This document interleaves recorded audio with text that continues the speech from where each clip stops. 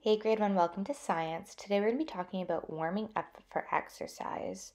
So this is something like we did in our morning routine when we do our morning stretch. Just something to think about. So when we're warming up for exercise, you should warm up your muscles before you do exercise.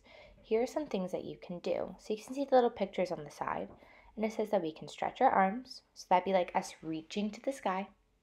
We can stretch our legs, which is as been us trying to maybe touch our toes or maybe do our lunges. We can slowly tilt our head, which would stretch out our necks. We have to make sure we do this slowly so we don't hurt ourselves. And we could bend to each side. So lean over and bend to each side to stretch out the sides of our body.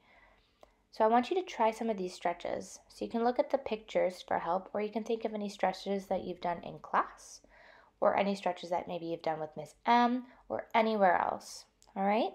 I want you to tell me, do you feel warmed up? What do you like to do to exercise? Make a list. Try to exercise each day to stay healthy and fit. So you have to answer 2 questions for me here. So the 2 important questions to answer are, do you feel warmed up? And what do you like to do to exercise? So make sure you have your capitals, your periods, and your full sentences to answer these 2 questions. Alrighty? Have lots of fun with this one, grade 1. This is a really fun active activity, and I will see you next time. Take care. Bye.